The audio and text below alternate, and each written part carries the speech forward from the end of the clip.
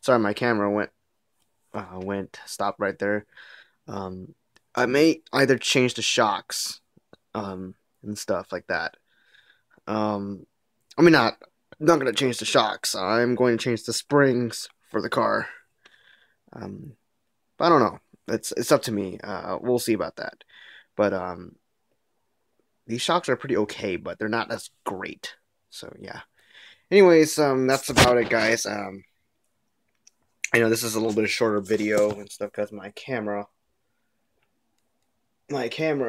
just stopped on me while I was making the video about my shock. So yeah, that's about it, guys. And Guitar Rock 360. I'll see you guys in the next later video. And one more thing. I will be changing nickel metal hydride batteries to LiPo soon. Eventually, but not as soon as I like. But eventually, I will do it for sure. So keep on the lookout for those other videos of my Slash running again. And